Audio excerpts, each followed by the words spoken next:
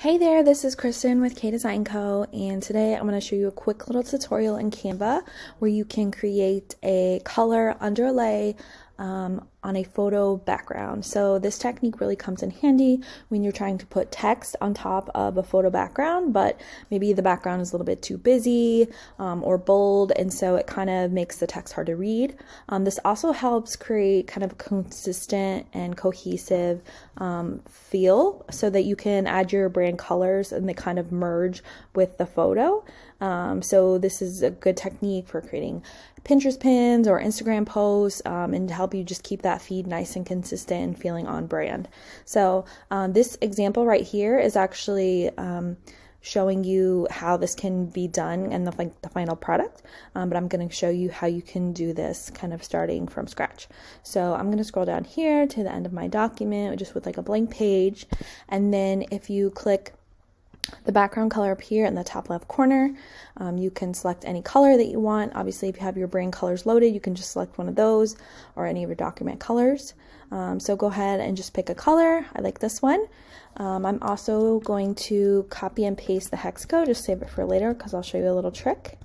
So then click off of that, and now you have your background color added automatically to the canvas. And now this is where we want to look for a photo that's on brand. So maybe I want to type, let's see, woman working. So I'll look for something that's kind of nice. I like this photo. I think this could be a nice background. Obviously, just pick the one that you feel fits most for your brand and the need that you have it for. So another little trick that you can do, why I copied that hex code, is you can filter the photos by a certain color. So that hex code that I copied, I can actually copy and paste right in here.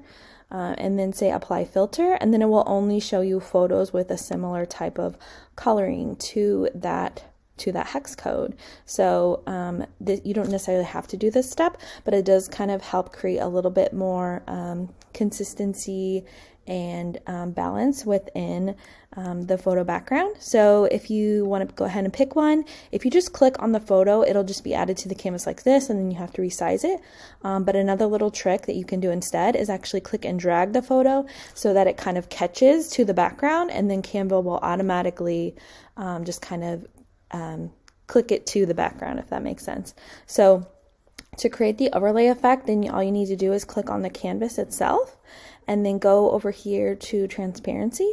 And then if you dial the transparency all the way down, let's say to somewhere maybe between 30%, it's obviously going to be different for different photos. If you have like a bolder or a darker photo, you might need to take the transparency down a little bit more, maybe even all the way down to like 10%.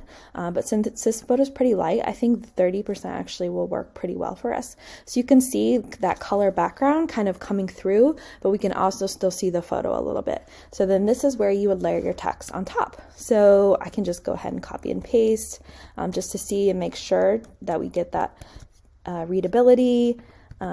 So yeah, and then if you wanted to dial it back even more, because you say, okay, this text is kind of light, you could turn it down a little bit more, or the other option you could obviously do is just make the text a little bit darker to create some more contrast. So this could be a technique where you could do something like this. Hopefully that was helpful.